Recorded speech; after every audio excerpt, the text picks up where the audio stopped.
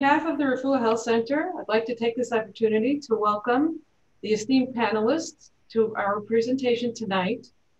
Physicians at Mount Sinai Medical Center, once again, giving of their subject matter expertise to help us as we navigate this very difficult time. Without further ado, I'd like to ask Dr. Jeffrey Bander to get right into this, and thank you all for joining. Yeah, thank Dr. Rich, the president of Mount Sinai, who helped introduce us last time in leading our efforts. Just say a few words if you're on. I am.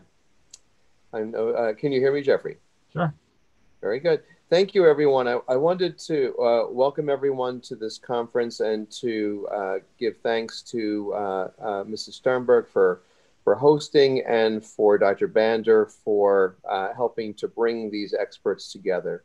I think it's very important that we learn some hard lessons from the last several months, and we've learned a lot together, both as a community and as a health system, as we've confronted just one of the most terrible challenges that we've ever faced in our personal or professional lives. And so this is a time to reflect. Of course, it's a time when all of us at the point of the new year, we think about very important things about our lives and what is going to happen in the year to come. And we have so much to consider about what we have control over. And we have to listen to the latest knowledge and the latest findings related to COVID. And we have to work as a team together to find the best pathway forward.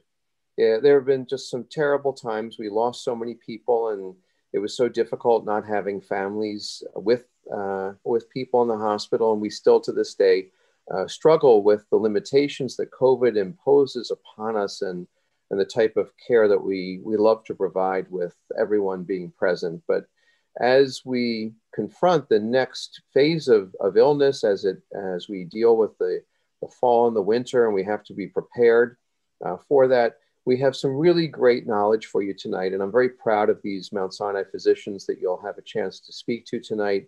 And I hope that we can all learn from this and move together forward as a community and as a health system, unified in knowledge and science as we approach the best possible healthcare for a community that we love. Thank you. Thank you. So I just, I want to acknowledge Refuah for hosting this with us, but this is really a community-wide event. We have representatives from multiple health centers throughout the area in upstate New York, Brooklyn, to all over, and members of Hatzalah, the Jewish Ambulance Corps. And so, we were hoping when we had this last Zoom town hall a few months ago, it would be our last one, and that we were done with COVID. We're clearly not. And if you asked me 2 weeks ago, I didn't think I'd be on a Zoom call today, but here we are, because it's important that we share this information. And we begin a continued dialogue from the physicians to the community and share information. You have a lot of information in the community that we don't have access to until it comes into the hospital. And we have a lot of information that we can share. So this is really meant to be a collaborative effort. So, on tonight's panel, we're going to go through a little bit with the experts from Mount Sinai. I'll introduce them in a moment. Topics ranging all the way from what we've learned about the virus, to testing, to immunity, to what do we do to protect ourselves from the virus, and then talk a little bit about what treatments are available at home, what can we be doing for our patients before they come to the hospital, and then what treatments are available in the hospital itself. And we're going to be talking in a little bit of two different worlds. So some of us are coming from a very academic perspective. We do research studies. It's a little bit different than what we kind of see in the real world. And so there's going to be different perspectives. And I want everyone to realize that, what one person says doesn't mean everyone accepts. But I think what we present here on our panel are experts in science and what we studied. And so there's a lot of information out there about COVID that's not confirmed, hearsay, or people believe. But what we're going to try to do is present a little bit of what the evidence is for some of these treatments and what we know. And I think what's important to acknowledge is we don't know a lot of things yet, and we're still learning about it. And research and studies are still really important. So tonight, to hit on these topics, I'm going to kind of go through who we have on. Dr. DePalo, who was with us last time. He's a pulmonologist over at Mount Sinai. I'm going to skip the formal titles for the sake of time. We have Dr. Sean Liu, who is one of the infectious disease doctors at Mount Sinai, who's spearheading a lot of the antibody work and trials. We have Viviana Simon, who is one of the microbiologists and leading virologists. We have Dr. Gopi Patel, another infectious disease doctor at Sinai, who's leading a lot of our antiviral work and our infection control at Mount Sinai, preventing infection. And then we have Dr. Eric Neibart, also well known in the community, infectious disease doctor, who's also been on the forefront of the COVID battle lines. I think that's everyone on our panel. And so I'm going to get started, and I'm going to kind of go through the topics. We'll have some time between some of the topics to go to Q&A to ask the members of the audience for questions. And just to review, the people who are in the audience live tonight are, again, paramedics who head up Hatzalah units, and then leaders of the different community organizations. So we're amongst colleagues tonight. This is not a layperson call. We are amongst people who are taking care of the patients. So we really want to leave this as an open dialogue. So I'd like to start with Viviana, and maybe you can walk us a little bit through how the virus has changed, since we started, in the beginning of this around, Passover time. What's changed about the virus, and how is it behaving? Thank you, and I welcome the opportunity to speak to you. So I'm speaking on behalf of a multidisciplinary group at Mount Sinai comprising medical doctors and basic scientists. I'm myself a physician scientist who really wants to know why are things happening. So we have the first case of SARS-CoV-2 in New York State was actually confirmed and identified at Mount Sinai on February 29th. And ever since, over the past 7 months, we have tracked the virus that caused disease in our patients. So we have now sequenced the genome of those viruses. SARS-CoV-2 is a large virus. It has like 30,000 nucleotides or letters. We have developed methods to assess this. And we have sequenced the first 84 viruses very quickly within weeks to actually find out where the viruses came from. So the first viruses we saw at Mount Sinai were actually from patients that had a travel history to the Middle East or to Europe. Subsequent viruses actually didn't have a clear travel history. And when we sequenced the viruses really resembled viruses seen in Europe. And we found evidence based on the genome of the viruses that there were multiple independent introductions into New York City, with evidence for untracked community transmission. And as we implemented measures and public health interventions, we were able to flatten the curve and really over the past months have a very low level of infection rate. So we started actually contact tracing and tracking transmissions in the community. Some of the medical doctors in the community have referred patients to us with the question of if there is continued shedding, and we have analyzed the virus to find out whether this is the same virus compared to the initial infection, or whether there might have been a new infection that has been acquired. So sequencing really gives us the information whether or not there are clusters, if there is a continued transmission, or if this is a sequela or dead virus that persists over prolonged time. Both scenarios are conceivable. Both scenarios have been described. A question I get a lot is whether the virus mutates. Does it become more deadly? Is it more attenuated? And the truth is we don't really know. It's what is clear that initially there were 2 flavors of SARS-CoV-2 based on a mutation in spike at position 614. And the current viruses all have this mutation. Initially in New York City, that was 2/3 mutants, 1/3 wild type. But as we continue to track, all of the viruses really we sequenced have this mutation. But it doesn't seem to be more pathogenic a virus. In cell culture, when we test the virus, it seems to be more infectious, and the protein seems to be better expressed. Some preliminary data is very encouraging. It suggests that this mutant virus might also be more susceptible to neutralization. So that it's a very preliminary research information from basic lab. To what extent that really translates then into reduced transmissibility or less disease, we have to wait. We have to do more research. So this is, I think at this point, I'll stop here and give it, I'm happy to answer further questions. Yeah, so basically the jury's still out whether or not these other strains are going to be more harmful or less. I think what we can still say is that this, no matter what, the patients that we're seeing now are, they can be pretty sick and young and require lots of oxygen, and even some have been intubated. So I think whether or not the virus is mutated to be less deadly, I would be very hopeful, but we're still seeing that it can be pretty deadly. Just for the, for everyone's sake, we'll just talk about this sequencing. What will that matter? Will we be able to, new patients that are coming in, as the virus changes, will we be able to see that affect whether or not they can be reinfected? Yes, so if we have, so we can compare if we have a sample from a person infected in March, we can compare that virus to the virus detected now in September, and we can look at the differences.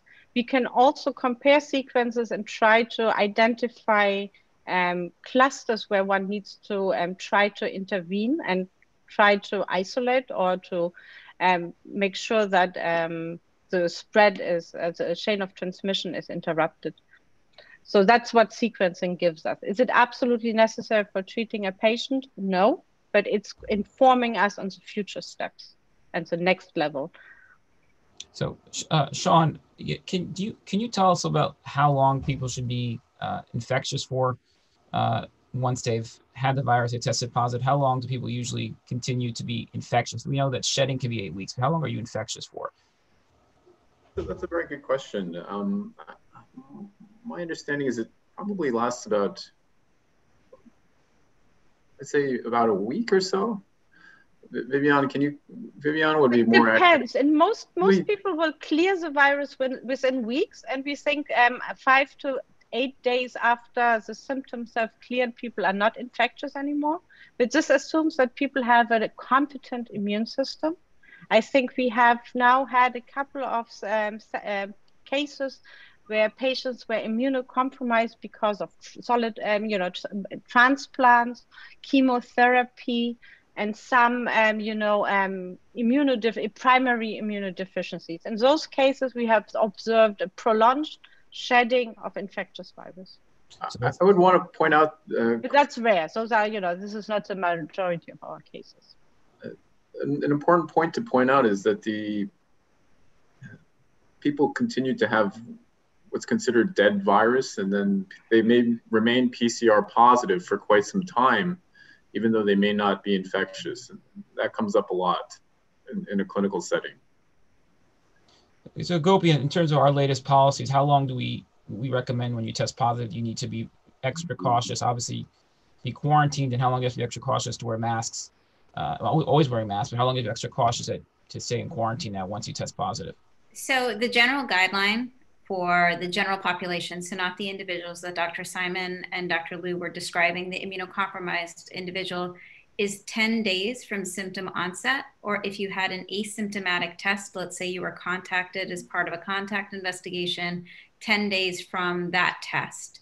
Immunocompromised is a large spectrum of patients. So there's the patients who have organ transplants, who we wipe out their immune system so that they don't reject the organ. And then there's individuals who get things like steroids or other medications to suppress the immune system from attacking things like lupus or thyroid disease or Crohn's disease or ulcerative colitis. So some of those individuals can actually shed what Viviana would refer to as replication competent virus, so virus that can be infectious.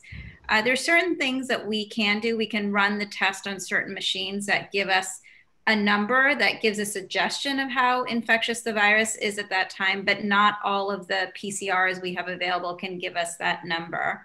And we use that number in the hospital to work with Dr. Simon's team to see if we need to grow the virus, and she can sequence it for us if we think there is an outbreak or something specific to help us stem that. But 10 days is the general rule. And as you said, we do recommend universal masking when you're outside of your household unit. So Gopi, you would give the caveat though, for a severe case who's persistently symptomatic, you would extend the 10-day. Absolutely. So for hospitalized patients who are in our ICU, we actually go out to 21 days and sometimes even longer in the hospitalized setting. It is thought that some of these individuals have higher viral loads, and if we kept testing them, we would still have thresholds where Dr. Simon's group could actually grow the virus, so it could be infectious. It is true our tests are very sensitive and they can pick up dead virus. So that's why we don't usually do repeated testing unless there's a clinical reason to do so. Let's say someone's symptoms are appearing now and they had disease back in March. We can't say that isn't a new infection. We would need the help of someone like Dr. Simon to look at that and figure that out. So, there was a lot of talk, and there was we had a high prevalence in the community of people who were infected in the first wave of this virus. And, in some of our antibody work in different communities in Brooklyn and in upstate, almost 60% of people we tested had antibodies. And there was some talk, not just in the Jewish community, but in some of the Queens communities about herd immunity. And there was some hope at some point that maybe we had hit some threshold. Is that any comment on that? Is it still possible? I mean, we're seeing cases, but has that been revised? I think pre-existing, I think even if there is not 50% of a community that has antibodies at a given time, I think even having some will slow down the spread. Our antibody work at Mount Sinai suggests that antibodies to spike persist for many weeks. We now see after 4 or 5 months of follow-up in some participants or patients, we see a slow decline. There are other tests in the community to measure antibodies that measure antibodies to other regions of the virus, and those antibodies seem to decline faster. So there is still a lot of work to understand which are the antibodies that provide us immunity. So we are very hopeful from lab experiments and from animal experiments that antibodies do provide some level of protection. But we are not yet entirely sure how to determine who is protected and who's not protected. Okay. So even if herd immunity is not a real thing, having antibodies is better than not having antibodies. No, we definitely agree on that.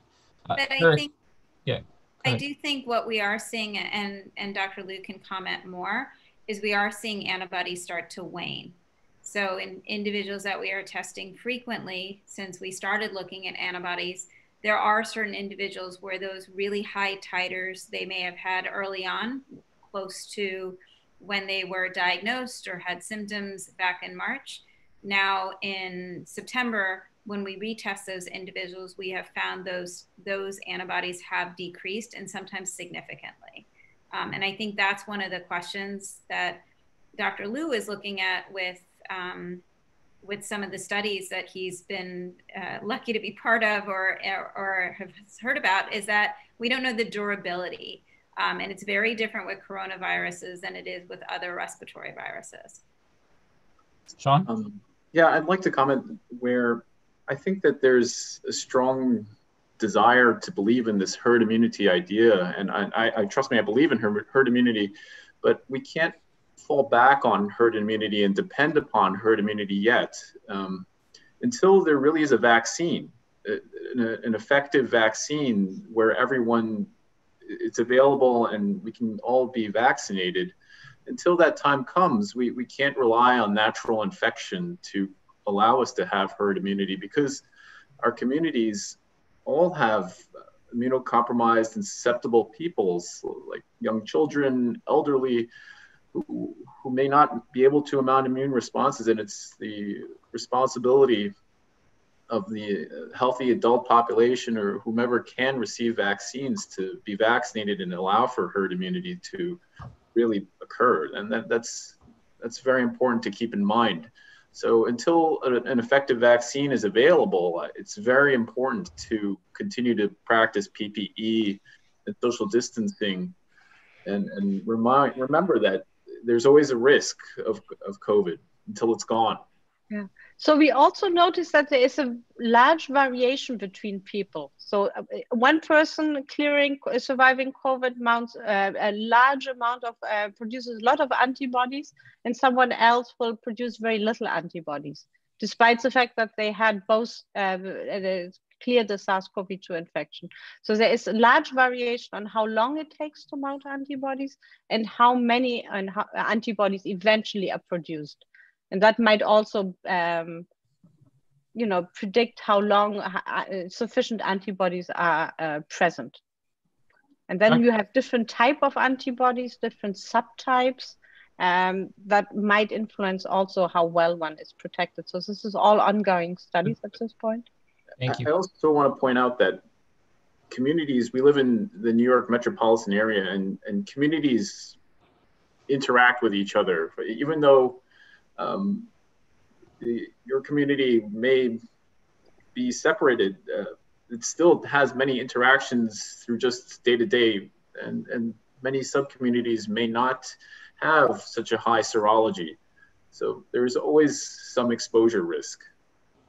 Yeah, I mean, even within communities, in our communities where people have it, some communities have strong, some don't. And, I think in the beginning, some of the susceptible people were social distancing with everybody, and now some of the younger people are not. And this is not just a Jewish thing; it's everywhere. I mean, young people, are out on the streets and going to parties and spreading it, in the asymptomatic carrier part. So I think, again, the message is clear. I think to everyone that, I don't have any antibodies. I've been wearing masks now since the beginning.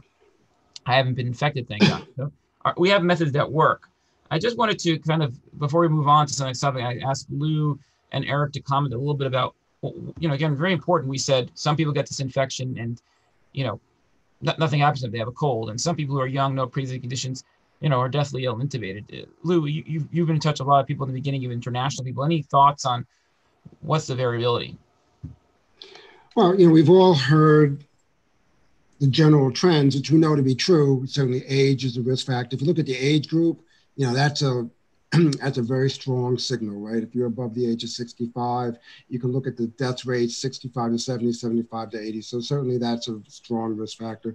Obesity came out early to be a risk factor as well, very clear. And then obviously some of the other comorbidities that go along with that, diabetes and hypertension. So, you can get rough correlation, but we can all tell you, Eric, I'm sure, can tell you horror stories of 20-year-old patients who got sick and died from COVID-19. And I will tell you, I ran a respiratory institute. No one who ever saw me was healthy. I saw people in the Medicare population who had multiple, and I'd get a call and they said they had COVID-19. And I said to myself, oh my God, they're going to die. They're never going to survive. And they survived. So certainly these trends hold up. They're true. They have, they've got significant odds ratios that you can predict. But within that, there's a lot of variability. So I used to tell people, this is a bad lottery and you don't want to buy a ticket, okay? Yeah, maybe if you're young and you're 21, you might win the lottery, but if you lose, it's a bad lottery. And we've all seen that. I'm sure we could all tell horror stories about all these age groups. We won't even talk about, we're talking about deaths, hospitalizations, and ventilation. There's another cohort that's emerging, which is the long-term survivors, right? And so even if they've survived, the so-called long haulers, there's going to be a lot of disability associated with even young, healthy people who can't smell, complain of brain fog, have fatigue. So that's another burden we're just beginning to uncover. And that, I don't know if we have good idea of, what the comorbidities are that predict who's going to become a long hauler or not. Actually, in my experience, most of the long haulers I've seen were people who actually were younger and survived, yet they became long haulers. So that's how I know how, they didn't die, but there's going to be a lot of disability, a lot of lost work associated with these people. So the answer is, it's a bad lottery, don't get it. Dr. Neibart? Yeah, I think, look, the main things, we've all seen a lot of variability in the risk groups, but certainly the big risk groups are age and weight. It doesn't mean if you get it in that risk group that something terrible is going to happen. It doesn't mean if you're not in that risk group that something terrible couldn't happen to you. But, you know, in my patients, my general patients, I mean, there's some people that I'm way more cautious with than others. I think that's, you know, that's just the way you have to look at it. I mean, I think you have to know as an individual, for you, risk factors are 0 or 100, you know, if you get it. And then that's why you still need to be cautious, and you need to maintain certain precautions. We hear about reinfections, Eric. Have you seen any reinfections? I've not reliably seen anybody that's had a reinfection. I think there was some case reported from Korea recently, but correct me if I'm wrong, the rest of the people on the panel, that while a concern, doesn't seem to be at the top of the list at the moment. And there's one in Arizona. And if you think of the millions of cases, the fact that we're talking about 2 or 3 documented cases, it can't be very high, right? And I think we can, you know, I agree. And I think we can speak to the people on this, you know, the community that's on the panel now is that, you know, there are surrounding people who have COVID now, and the ones who had COVID are not coming in. It's those who did not have COVID. I have not seen anybody yet who's had a positive swab come back. So I think that's key. I think it does show to at least 5 months later, your immunity is still there. Do we Can we go back to that for a second? Because we talked about herd immunity. You know, there are natural histories already, right? We know about the 7 coronaviruses that cause the common cold.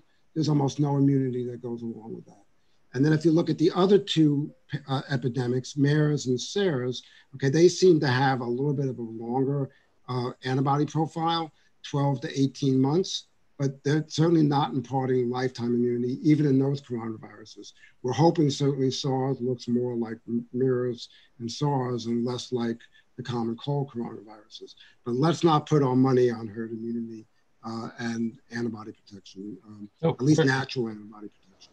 So what we can say now as a panel, and everyone disagrees, that right now it seems that those who were infected, at least at this moment, early, you know, in April, March and April, those patients are probably still protected. We can't prove it. We don't know how long it will last, but there seems to be some level of immunity right now.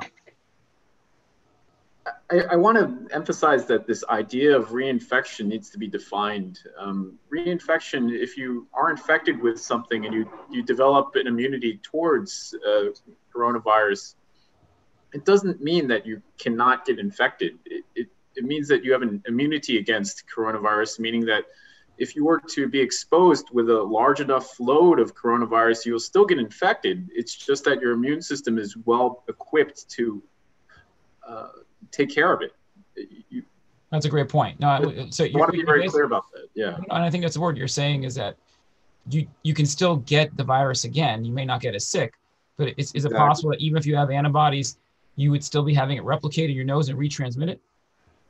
It's unknown, but you don't. Does not mean that you've lost the ACE2 receptor or anything like that. You still have the receptors. You still have all the cellular biology to allow for the virus to replicate. It's just that you have an immune system that's ready to pounce when it sees it again. And not to get too technical about its immune system, there's this whole concept of actually, with having antibodies, of actually having a worse second case, right? There's a conceptual reason that's been demonstrated in other viruses that if you have an antibody and you do get a reinfection, you can actually get sicker. You know, we'd like to think of it being protective, and most of the times that's true, but there is this phenomenon of, you know, of hyper-responsiveness in the presence of a pre-existing antibody. I don't know if it's been seen in this particular virus. It's certainly been described in other virals, in other viruses. So the case identified in Nevada, the initial case was mild, and upon reinfection, the person was hospitalized. So at this point, we have 2 documented cases of reinfection. In one case, it was mild and very mild, and the second case was mild and severe. So, but with an N of 2, it's really, we can't conclude a lot. It's even if it's more, I think also, you know, you survive this terrible disease and you think you're done. So it's very, you know, it's very emotional to say, oh my God, I'm positive again. So I think that's something a lot of people worry, and we see a lot of patients referred that, you know, worry that they might have been reinfected, even if it's just shedding. I think it's also important that in this time period of this 6-month period from when we first saw SARS-CoV-2 in the New York area and to now. 6 months is very short. And throughout that time, there has been a very slow reopening. People have been wearing masks and social distancing. So those opportunities, at least in this area, were a little bit slimmer. I think we have a lot of cases that I referred to Dr. Simon for her to help us try to define if there's reinfection or some sort of antibody dependent enhancement, which is what Dr. DePalo was referring to, where the antibody is present actually help you have a more robust immune response that actually can cause more harm. So I think we still have a lot to learn, which is why we are doing this very slowly and not necessarily hanging our hat on herd immunity at this time. We have a lot more to learn. And it is possible, you know, SARS-1 did sort of dissipate, so there wasn't a re-challenge. And MERS, because of how it's transmitted, the re-challenges are rare. This is very different because the re-challenges could be quite common, where you could get exposed again because it continues to go through the United States. I think what's really interesting, though, in talking about, we're on a call with the community, and you know, one of the things that we're going to talk about next is that, you know, there has been this uptick in cases, and I think there's, you know, a lot. We'll talk about how do we prevent those who aren't infected. I think one thing, though, I want to point out for the sake of academic talk is the rate of masking and social distancing is low, and yet a lot of people who were previously exposed currently are not infected. So I think that those, you know, I think it's just interesting from our perspective, almost a science experiment here. I mean, we have people who have antibodies or were previously exposed, previously infected, and are not being reinfected. So I think, at least from where we are, I think what's important to me is understanding is that clearly right now we're not seeing reinfections. What we don't know is that the antibodies are waning, and maybe in 12 months from now, those people can get reinfected. But I think what we can say now is we're not on the ground seeing the reinfections, which is helpful because it helps us be able to deal with how do we protect those who weren't infected and how does everyone play their role. And so I want to use that to segue into this next section is, you know, clearly the herd immunity part, even if it's there, has not stopped people from getting infected. We're seeing a large uptick of cases. And I think in the beginning, there was some thought, and so I asked Viviana in the beginning that this strain of the virus wasn't as toxic. We weren't seeing, you know, people coming in and within 12 hours, you know, having MIs or clots. But I think that as the last 2 weeks have gone on, we've seen some sicker patients come in more inflamed. You know, so Eric, can you kind of walk us through what you see in the last 2 weeks in the hospital, and then we can kind of go into how we can stop this? I think what I've seen is we haven't seen that acute fulminant case where the patient comes in with a massive PEs, with an acute MI, and with acute renal failure. I think what we've seen now is sort of this endothelial thromboinflammatory condition, and that's sort of manifested by this sort of subacute course of low oxygen or hypoxia is what we've seen in numerous patients right now. So the phenotype of the disease seems to be somewhat different than it was early. Yes, yeah. I mean, we're not seeing that patient that comes in and within 48 hours in the hospital is intubated, is having a heart attack, is going on dialysis, or having a stroke. What we're seeing now is the patient who's coming in, who's sort of been simmering for a couple of days, and then the first couple of days in the hospital is having this sort of subacute hypoxic course. You know, and the postulate is that it's related to their endothelial cell infection and inflammation in small vessel thrombosis, which is sort of, you know, the impetus for the steroid therapy and the use of anticoagulants. So we'll get into that, but I kind of wanted to see, you know, Gopi and Lou, how is the virus primarily transmitted now? What have we learned since the first wave? Well, you know, that's a changing field, right? If you read the news today, aerosol is making it into the you know, the WHO. 100 scientists wrote an article about a month ago pleading for the CDC to look at aerosol as a possible mode of transmission. It was kind of poo-pooed. droplet nuclei, which is what we think about with flu and measles, coughing and having these particles within, that's where the 6-foot rule came out, because if you're not shouting and yelling and singing, these droplet nuclei drop within 6 feet. But now, there's emerging data that there may be some aerosol transmission. You look at some super spreader events and you have to believe it was aerosol. You look at San Quentin, the big epidemic in San Quentin, that was most certainly probably an aerosol transmission. And there are now some increasing plane reports where people have worn masks and yet got infected. So I think we're yet to, the aerosol story is going to be emerging. I'd be interested in actually Gopi's read on that, because it's going to change the way we act in the hospital if we land solidly on an aerosol transmission. So a couple of things. To go back to what we were speaking about what we saw early on, which individuals came in extremis to the hospital. I think this pandemic, and I think we can all agree at the beginning here, at least in New York, there was a failure to be able to test. And we also asked people to not come to care. So we saw a lot of individuals come in very late and very sick. And now we have access to testing where many individuals actually had been diagnosed as outpatients and then came in when they became more short of breath and sicker, but that diagnosis was there, and we're able to test every person who comes to the hospital, either seeking a test or being admitted for care. So I think testing capacity has increased quite a bit, and tracing capacity, right? So people are identified and then their close contacts are also identified. In terms of modes of transmission, looking back, we know that people can spread COVID-19 through close contact, not wearing masks, and asymptomatic transmission probably drove this pandemic, especially as we learn more. So people are considered infectious 2 days prior to symptom onset, and we absolutely have seen asymptomatic transmission. In terms of these categories of droplet transmission and airborne transmission, it's a spectrum.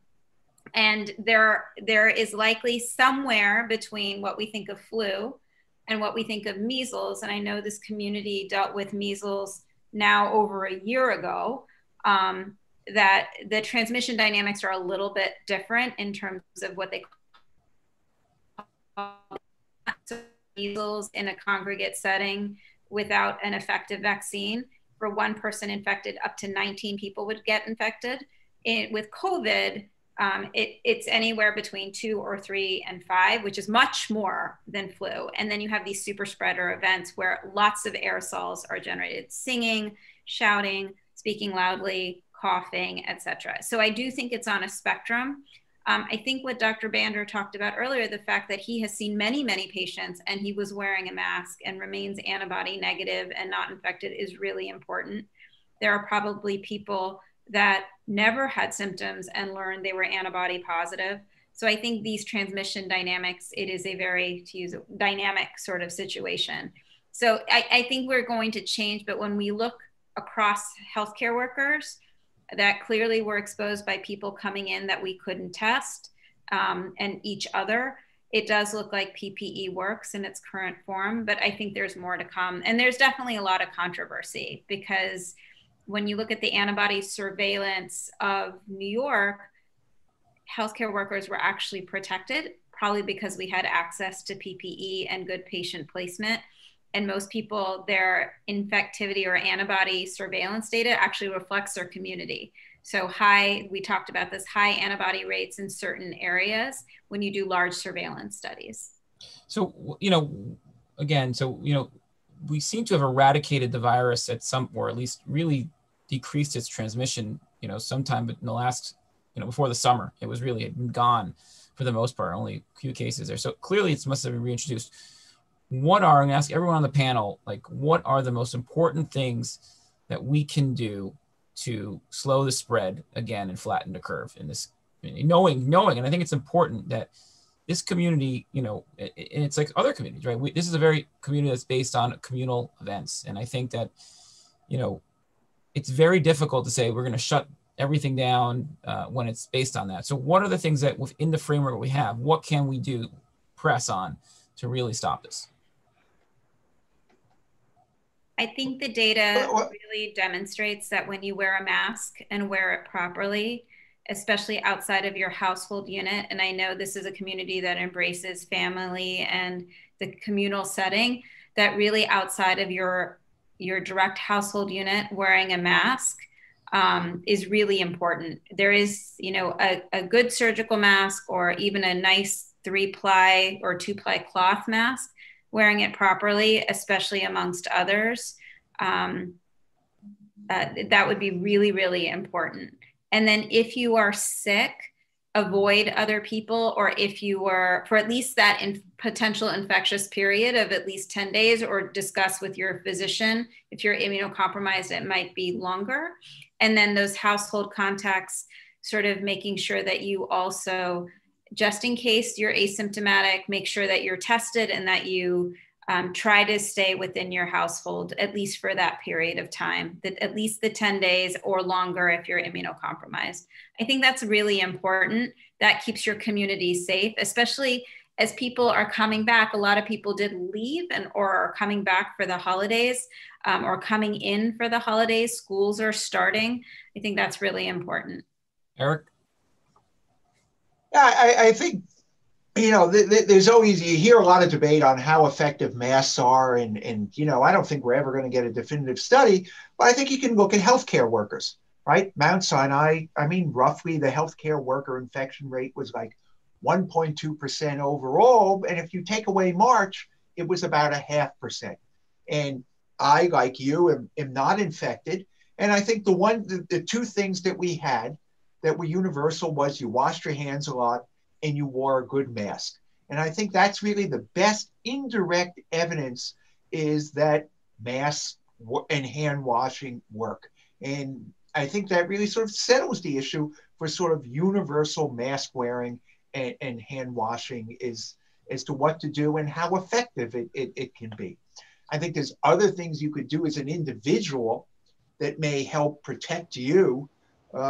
There's evidence now, and it's been longstanding, that alcohol-based mouthwashes have antimicrobial activity, right? They're antiviral, they're antibacterial. And there's several studies out now that show, right, the flu virus and the COVID virus, right, the site of initial infection is in your posterior pharynx or the nasal pharynx, that using a mouthwash for 60 seconds twice a day may help reduce your incidence of getting infected, right? There's evidence that vitamin D is important to your immune response. Certainly, this is a community that has generally low vitamin D levels. You can make an argument, and you should check with your physician, that you don't have a contraindication, right? But using daily vitamin D supplementation. So really wearing a mask, washing your hands, mouthwash with an alcohol-based mouthwash, vitamin D supplementation are 4 things people can take that would dramatically reduce infection and transmission events. Yeah, and Jeffrey, the messaging here, you talked about the community, and we've somehow, the message has gotten corrupted. The numbers were low in New York, and New York began to open, right? So you can open your schools, you can open your businesses, you can open your synagogues when the numbers are less than 5%, preferably less than 1% infection rate, right? So if you really want to open your communities, if you really want your community to go to the synagogue, to go to school, the answer is keep those numbers low. And the way you keep those numbers low is what Gopi said: social distancing, wearing masks, isolating people who are sick. We were on the phone with Wuhan in December with our pulmonary colleagues in December. And the way they broke the back of the epidemic in China was, number one, they took off all the antipyretics off the market. They tested fevers for everybody. They had portable CAT scans so they could get a quick slice, detect early disease. And guess what? Those patients were plucked out of the family because family spread was the biggest way for it to break through. And the Chinese broke the back by that simple maneuver. Now in New York City, it's hard to isolate, hard to take people away from their families. But what Gopi said, isolate the sick individual, and if that family can't be isolated, take them out of the community for just a bit, so that you can prove that they're tested, and if they're tested negative, so you can keep those numbers low, and you can keep your synagogues open, you can keep your schools open. That's how you get freedom. not by, it's not fear, it's really keeping those numbers down. So I just have to reiterate, wear those masks, social distancing, stay away from those sick people. And if someone is sick in the home, I guess you have to consider every family member is an asymptomatic carrier until proven otherwise. Those are the way to protect yourself and your community. But I guess, if we look from a practical perspective, I agree. I think, though, if we had to pick of all the types of things that we can do, it sounds like, masking, though, would probably have the biggest effect of all the different things we talk about, So each of these things are additive and prescribed. And I agree with you. I think, though, that if we had to hit one thing of all the things that we can do, it sounds like it would be masking. Does anyone else have? I want to just quickly emphasize that hand washing should be done the right way. And I think that that's commonly missed, where people wash their hands and they put it under the water and like, oh, my hands are washed. No. Hands need to be, take your time and wash your hands clean. If you're going to wash properly. And the second scenario I find is that people, when they're sharing food and you're eating and you're dining with other people, that scenario is pretty, I think, a very high risk, especially if someone is sick in your family. And I know that in the Chinese community, we share food and we share dining, and that's just a recipe for disaster, especially if there's a sick family member. Try to isolate and think about different exposure risks at home. And again, I think just one thing is that when what Dr. DePalo said, when the infection rate was low, it was circular. I think now we're just dealing with the fact that there's some extra prevalence, so we need to be more cautious. Just to touch on some other things, is now that it's out there, I'm going to get to Sean in a minute. We talked about other strategies. I want to talk for a minute about other vitamins, other things like zinc, iron or ionophores. What does that play a role? Is that a real thing, Eric? I'm sort of dubious on those other things. I think if you're going to take a vitamin, the one to take is vitamin D. I mean, I don't know whether you want to bring it up now or not. There's a question about using hydroxychloroquine as prophylaxis, but I think the overwhelming preponderance of evidence is that does not work. And there was just another study published today on the non-peer-reviewed site that's showing again it didn't work. If you looked in England National Health Service, they looked back on all patients with rheumatological diseases that were on hydroxychloroquine to see if they had a lesser incidence of COVID infections, and they did not.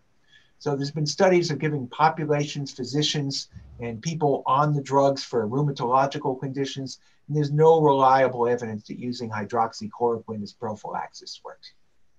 Yeah, it's a really interesting topic. I think that, a lot of things have become politicized, a lot of things have become kind of hearsay, but there's a very strong voice, and there are, I would say at this point, contrarian physicians that are still saying that there is antiviral properties for hydroxychloroquine.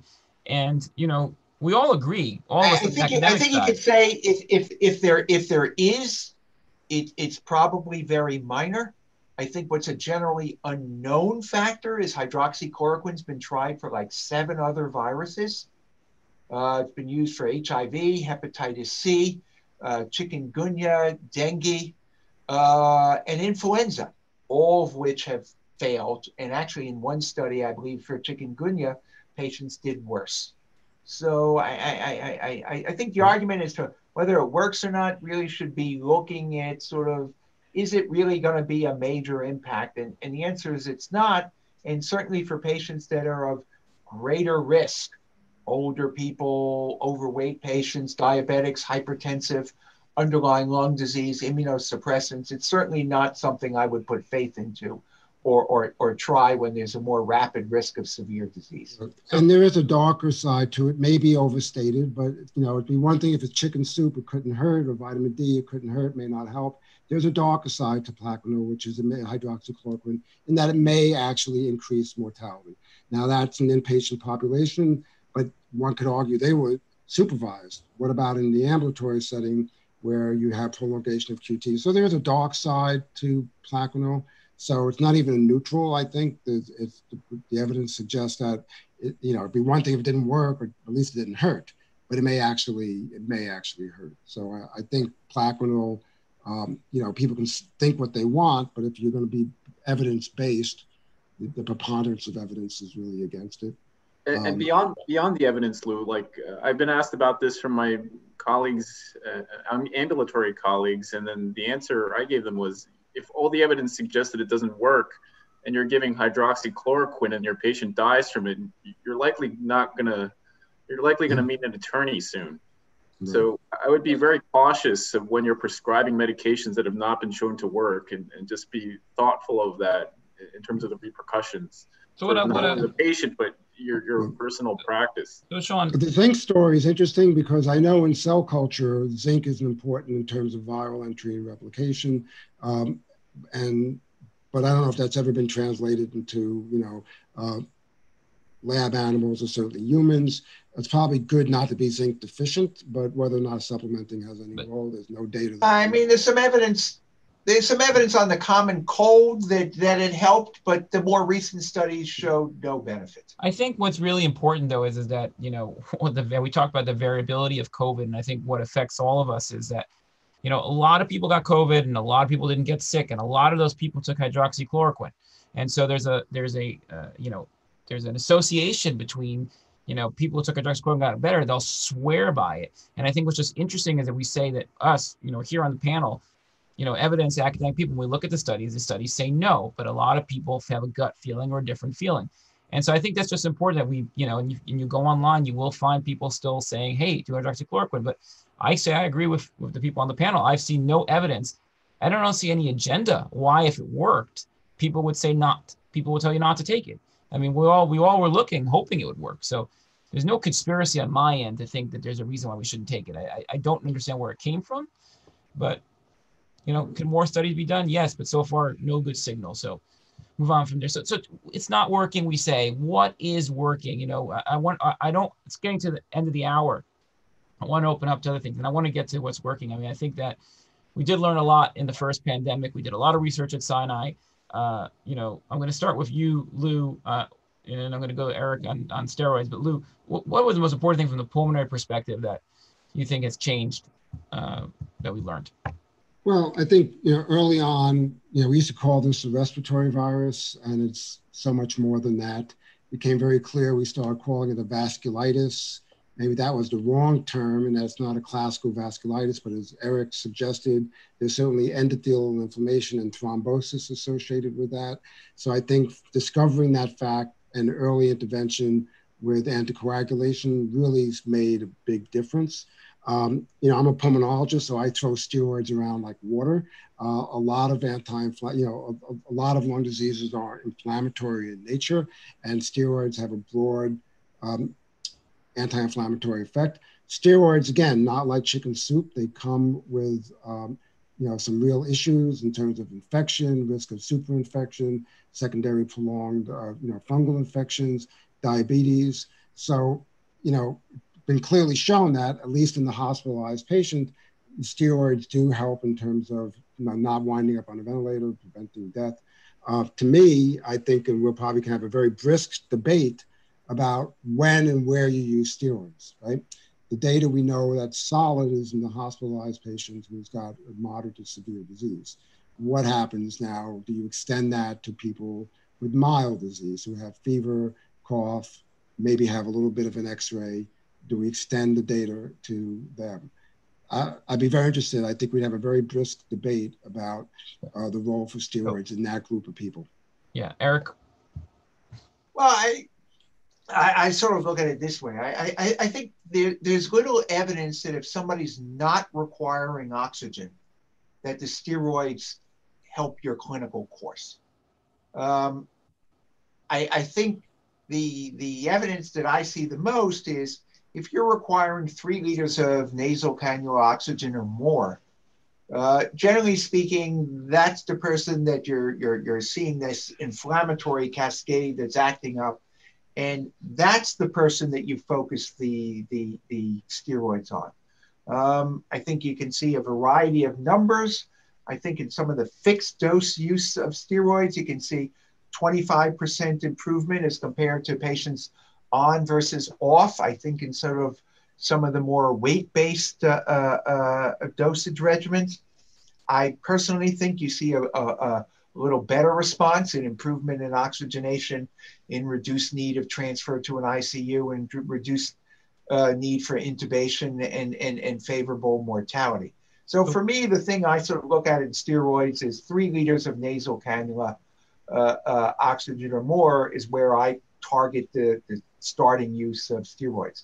I'm unaware really of any significant repetitive data that shows if you're not requiring oxygen that the steroids will help.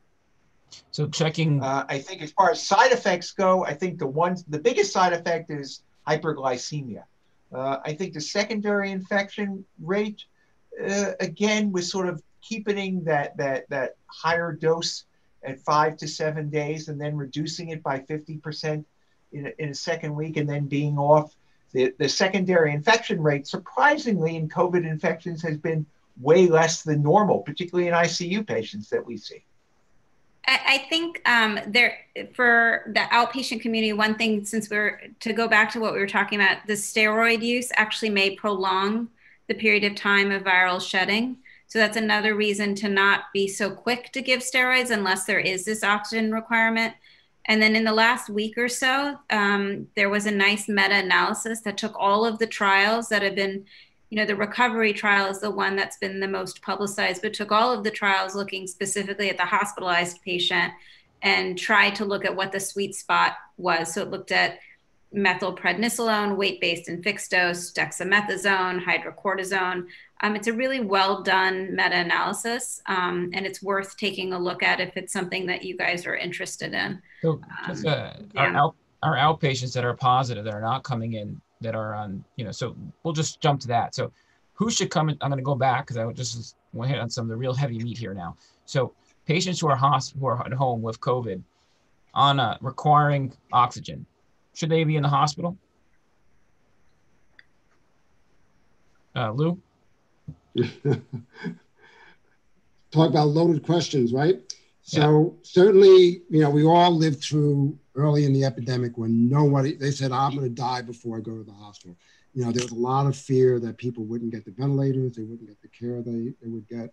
So there was a lot of fear that people wouldn't come in. So you know what? I did things during the COVID pandemic that I would never have done in normal lives. Putting people on CPAP, putting people on high flow oxygen, giving people steroids at home. The problem with empiric treatment at home is that cytokine storm where somebody can go from 0 to 60 in 1 day. They're looking okay and their oxygen goes to 2 liters, 4 liters, 15 liters, non-rebreather, intubated in a 24-hour period. If that person's at home, that's bad, right? And that's the group that Gopi was alluding to when they were coming in late. So on the one hand, I would say, yeah, we did it and we got away with it. I'm not sure I would advocate for that.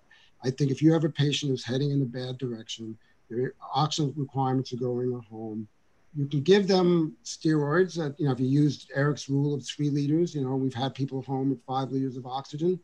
Would I give that person steroids? If they won't go to the hospital, yeah, sure I will. If you won't go to the hospital, would I give them anticoagulation? Sure I would. I think now we're denying them other effective therapies. We haven't talked about plasma. We haven't talked about antivirals. We haven't talked about monoclonals. So I don't know if I'm doing my patients a service by stalling the inevitable, by giving them steroids, giving them anticoagulants. They're destined, if they're on that journey, to badness. Right. Fear of the hospital, you're right, is what's driving it. And again, people really don't want to be left in a room alone and a nurse comes in twice a day. I think that's kind of still ingrained in people. And I look, if the person's not going to the hospital, you do what you have to. I am not sure they're well served. I think we have to make the hospital less fearful. And we have to say, there are other therapies that Sean and Gopi can tell you about. I mean, this conversation came out of the fact that out of our P&T committee, we're watching our remdesivir use go up, okay, our plasma use. You guys have contributed to the largest plasma collection in the country, the largest plasma experience in the country. If you don't come in, guess what? You're not getting plasma. The monoclonal data. So I'm not sure my patients will be well served if I keep them home a few extra days, and I don't know if they're going to go down that bad path. So you vote for if they're hypoxic, come in. If you're requiring oxygen, that's your vote. you know, 1 liter, maybe not. You know, the other important thing is constant touching, right?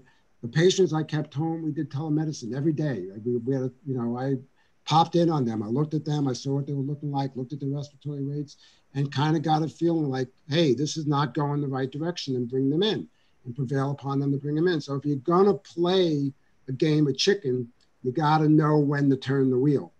And that's part of the problem here. When you're keeping a hypoxic patient home, there's a little bit of a game of chicken you're going on, and you better keep your eye on the road and know when it's time to turn the wheel, because we've seen all these people crash and burn. And we've seen that. Eric? Yeah, I'm sort of very cautious. You know, I don't know if I can give a hard and fast rule, but certainly people with higher risk factors for bad outcomes, I'm less likely to say stay home. You know, I sort of a big individualizer. I sort of look at more as the oxygen is more on the way home earlier when they're getting better than not coming to the hospital in the beginning, because again, there may be the other ancillary therapies, particularly in the beginning, that may be helpful. So I look at the home oxygen as a get home earlier more than a not come to the hospital in the beginning. So Gopi and Sean, I mean, they're the ones really in the hospital that are helping. You know, Sean is really the one that in charge and helped with a lot of the plasma that we've been using on the patients. So Sean, what is the criteria now? If you come in and you're not hypoxic, are you going to get plasma? If you come in and you're not hypoxic, then we have monoclonal antibody studies that are being run in the hospital right now. And then the sooner you come into the hospital, the more likely you will be eligible to enroll into these studies. So it is very important that if you're hypoxic, I would recommend that you would come to the hospital. If it was my parents who are hypoxic, I would definitely push them into the hospital. First of all, no one at my home knows how to monitor oxygen levels or escalate oxygen appropriately. Secondly, the longer, say my father has COVID-19 and he's hypoxic and with requiring supplemental oxygen, he's more at high risk. He's at high risk to expose my mother. Isolating him away from my family is so important. I see multiple benefits for coming to the hospital sooner. Now, going back to that point that the sooner you come in, we have 3 trials going on for monoclonal antibodies. 2 of them are ambulatory. One of them is an inpatient study. Monoclonal antibodies are essentially the purified, filtered version of what you need from the plasma, boiled down into 2 neutralizing, very specific binds onto the receptor binding domain of the spike protein, very effective in animal studies, very effective in vitro. They're pretty much like sniper rifle versions of convalescent plasma, where convalescent plasma would be like kind of a bomb. Convalescent plasma, don't get me wrong, I have given convalescent plasma to many patients. I really appreciate the community's effort and the step that it has brought forward to help bridge the gap from having nothing to having convalescent plasma. My heart goes out to your community for pulling together so strongly and donating plasma. Now it's time to move on to the next generation of therapies and to see if there's these monoclonal antibodies that may be sustainable and made in a laboratory, and that is an option, and to see if they work. And the more people that enroll into these studies, the faster we can come up with a real sustainable treatment that's standardized, that is not donor dependent, that does not depend upon blood type, and we can see if they work. And that is so important for us to have a workable, effective therapy. Sean, I think virologist, I think it's really important to highlight that all those antibodies, remdesivir, antibody-rich plasma, targets the virus. Yes. So they can only the neutralizing antibody targets the virus. Yeah. So later on, the sequela and the complications of COVID are mainly driven by immune responses. The cytokine storm that is out of control. But in that stage, cortisone and other drugs will be more helpful. antibodies, antibody-rich plasma. Remdesivir targets a virus that is present early. So there is a window for targeted intervention. But if we miss the patient at that point, those treatments we have will not be as effective. I just want to be clear, because I think we just want to be clear, because we have the Hatzalah on the phone, about who should come into the hospital. Because, you know, if you come in too early and you're not hypoxic, you're on low oxygen, you may not, you know, who's going to get remdesivir, who's going to get plasma? I mean, what are our criteria now? And so it's a Goldilocks window, right, Sean and Gopi? I mean, if you come in too early, you're going to wait, but we don't know how you're going to progress. We've seen people progress in, 24 hours from 2 liters to, be maxed out on a ventilator. So we don't know. So that's part of the reason why we say come in. But if you're being carefully watched, you need some level of hypoxia, Sean and Gopi, to get plasma. What about remdesivir? So we have been really relying on the clinical trials data because remdesivir is not without harm. It does cause increase in liver function tests, and it's very, let's call it idiosyncratic. It's really not predictable. We've seen individuals with no history of liver disease have their liver function tests shoot up, and some individuals with some underlying liver disease do just fine. So we use the NIH CDC cutoffs of, Dr. DePalo referred to it as moderate and severe disease. And to be honest with you, it's around 94% on room air. Unless you have a history of having, if you do have history of underlying lung disease and sort of live at that level, then we wouldn't want to give you something that could be potentially harmful. But if you're requiring more and more oxygen, we want to get remdesivir to you prior to you requiring something like high flow nasal cannula or a non-rebreather or a mask. So 94% cutoff on room air. Yep. You could be considered, if you're sick, to get remdesivir. And that's important because people need to know that. It's really important. People are waiting. And as Dr. Simon said, there is a sweet spot there where you could change the trajectory of the disease based on the data we have now, including randomized clinical trials. It actually demonstrates that once someone is intubated, there's probably no good outcome that is from the remdesivir alone. That's when you're really requiring the critical care expertise and the anti-inflammatories. And Sean, for plasma now, and with the EUA, I want to get back to the monoclonal in a second, but to get plasma now, what are the criteria? The criteria for plasma are very similar to the criteria for remdesivir. Okay.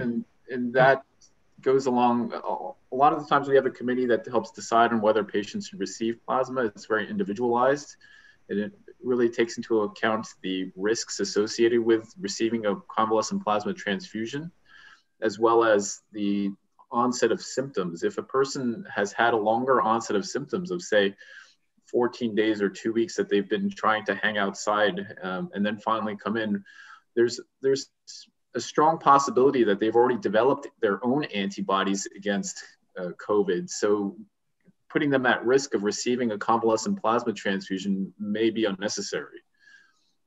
Right. So I think coming in early, but having some level of hypoxia, I think what some people want to know on the phone is, when do they bring the patient in? I mean, so it sounds like we're getting at, it doesn't need to be 4 liters of oxygen. You could be, requiring 2 liters and, 94% on room air, and you'll still be considered for treatment.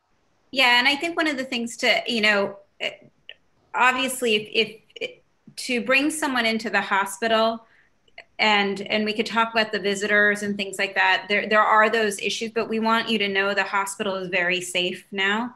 What we are seeing are the individuals who did delay care or have interrupted care, that they were so afraid of coming to the hospital. The hospitals are safe now.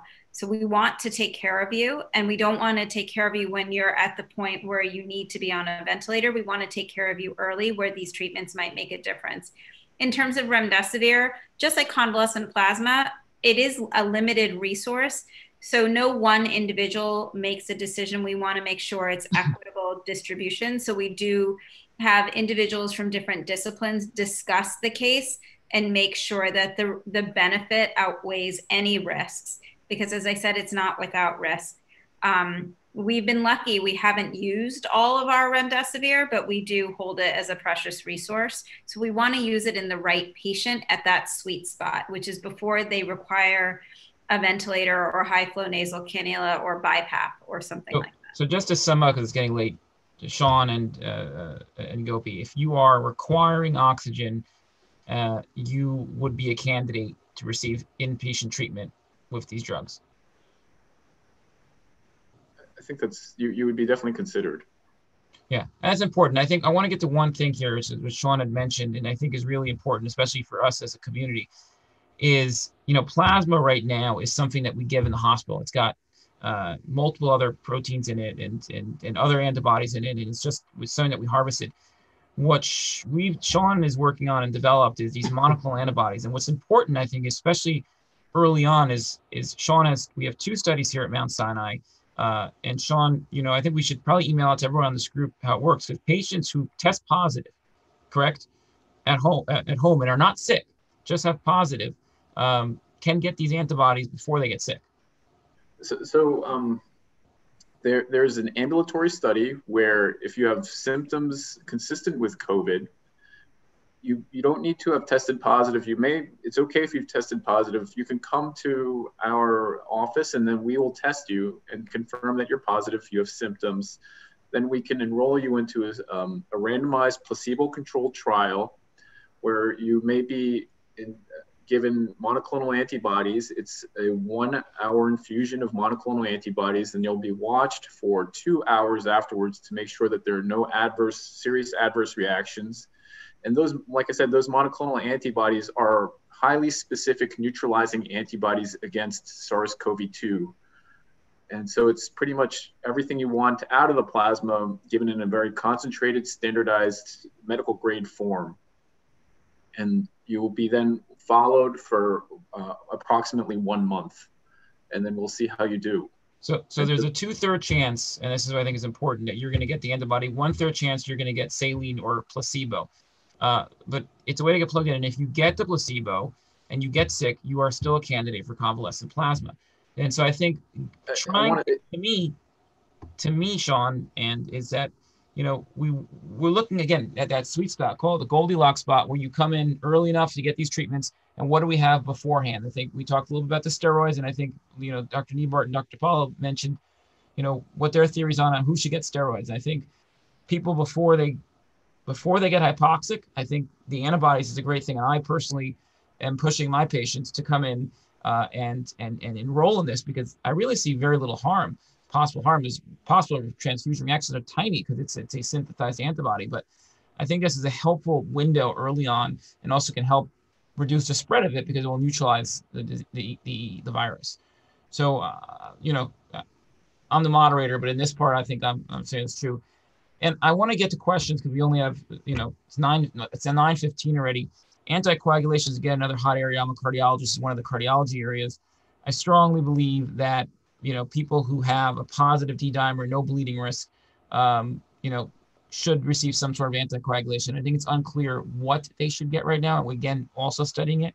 But I would recommend that if you have a positive D-dimer, you consult your doctor and be started on either something like apixaban or even Lovenox. But I think, again, controversial area, something that we're studying. But talking about the treatment area, talked about steroids, talked about blood thinners.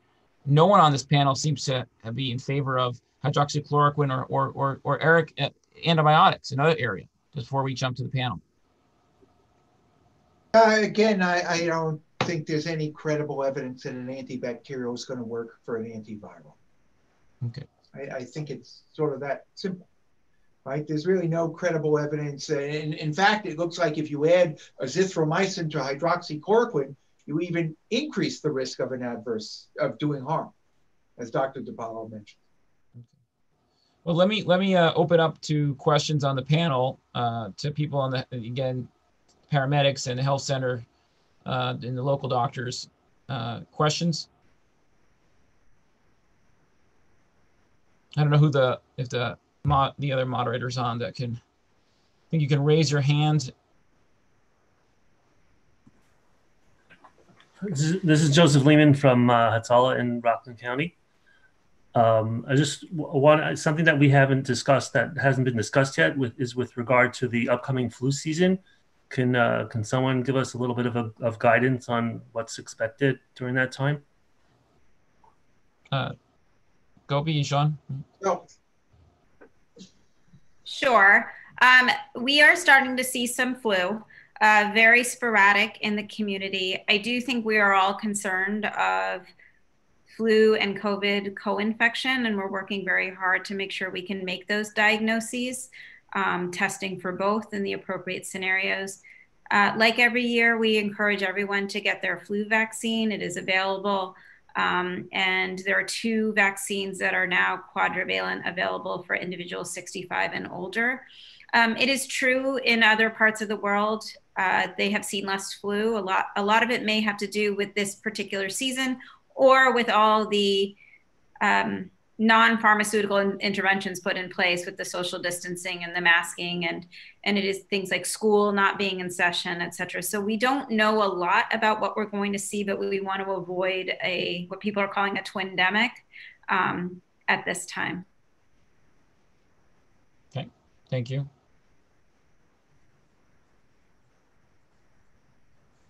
Anyone else have other questions? Yes, Tilson. One question is that I have any clinical benefit at this time to check antibodies or repeat antibodies after a particular frame in an outpatient setting? Your Zoom is coming in and out a little bit. If you want to chat your question, maybe. Do you better now? Go ahead, try one more time. Is there any clinical benefit at this time to check antibodies on patients and antibody testing in an outpatient setting?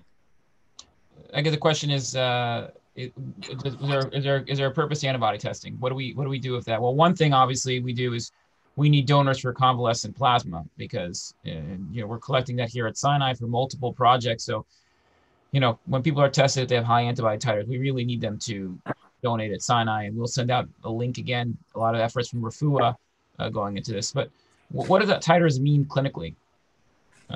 Eric?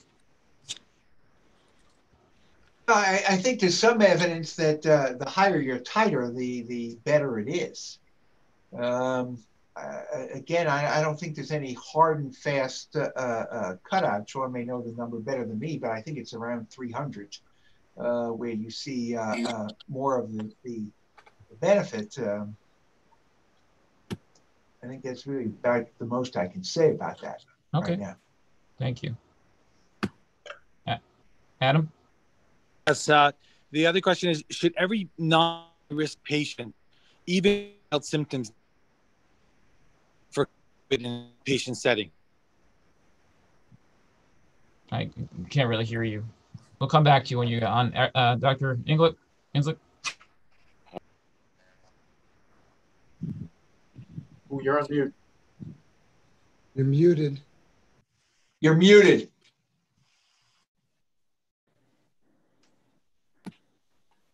Can you hear me? Yep. Yes. Yep, go ahead. Okay, I just want any direction about how long to continue anticoagulation. If we do an outpatient anticoagulation, which we are seeing high D-dimers on people that are symptomatic, do you wait till the D-dimers come down, or is it anywhere from 4 to 6 weeks? Is there any direction of how long the recommended treatment is? I mean, I'll throw out what I do, and everyone, because I do about 30 days of post infection of anticoagulation, either Lovenox or Eliquis. Do you repeat D-dimers? Do you follow them? So we've done it. We've done it. Some patients, and we wait for the D-dimers to go down. They go down pretty quickly. Most patients, but yeah, it's a good submarker. I don't have the data on that. Anyone else do anything different? No, I think I pretty much agree with you. It's sort of a number between 2 and 6, depending upon how severe you were and what problems that you had.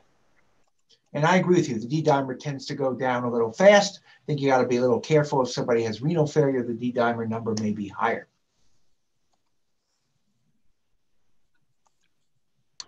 Yeah, I tend to do the same thing, but there are definitely reported outliers where they're past the 30-day mark and they present with the thromboembolic disease. So it's always nice when you get a negative D-dimer or normalized D-dimer. You know, you're playing the risk of the anticoagulation versus the risk of not. But there certainly have been cases reported out past 30 days. I think that's probably the sweet spot, unless they're persistently positive with the D-dimer. I mean, that's how I practice. Okay. Next question. We have a couple more questions, and we're gonna end at 9:30. Duran? Speak up. Dr. Katz. Hi, Duran Katz from Refuah. First of all, a huge thank you to all of you for taking the time to do this.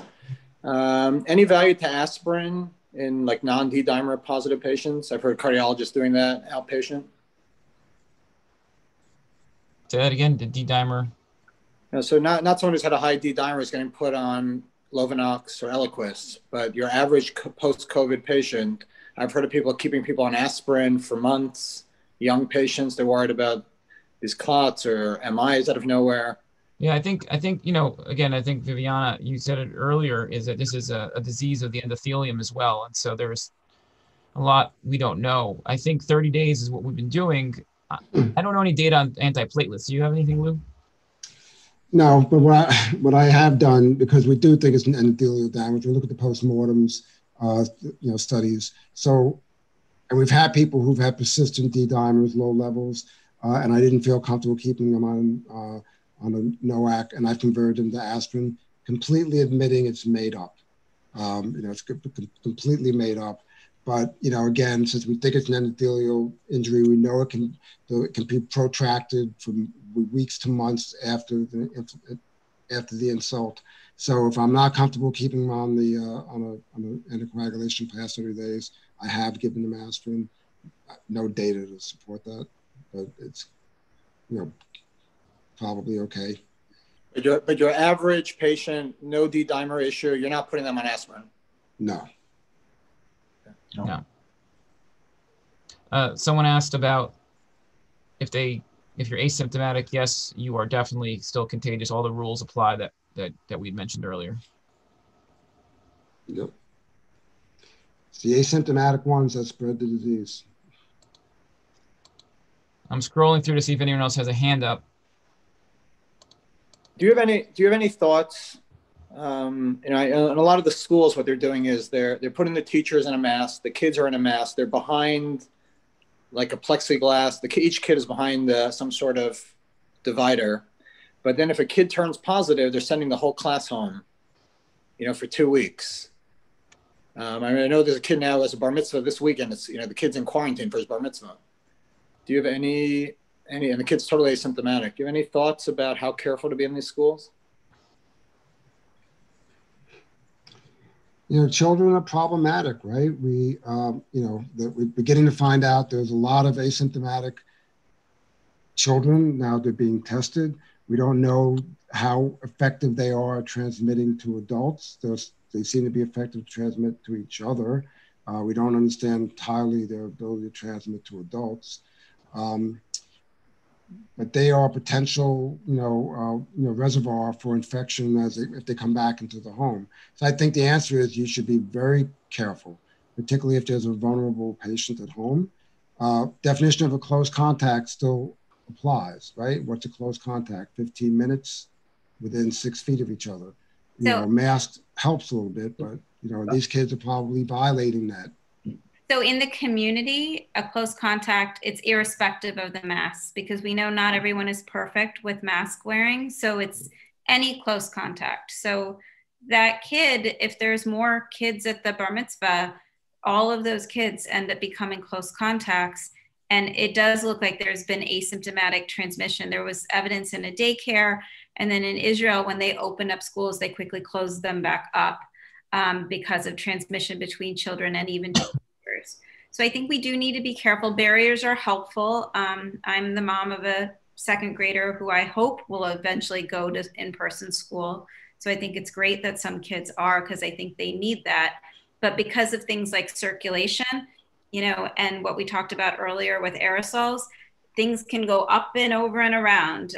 So all of these things are taken into play when you really want to make sure that you isolate people and keep the transmission localized and not wider in a school. Kids are hard, right? It's really, I think our kids are probably better than any other generation at washing their hands and wearing masks, but they're really tough when they get to finally be with each other.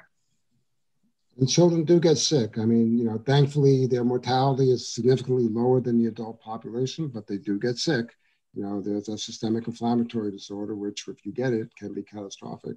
So we have to protect our children, but we also have to protect, you know, it's crazy, right? Because who's the care providers for these children when they're home? It's often the grandparents, right?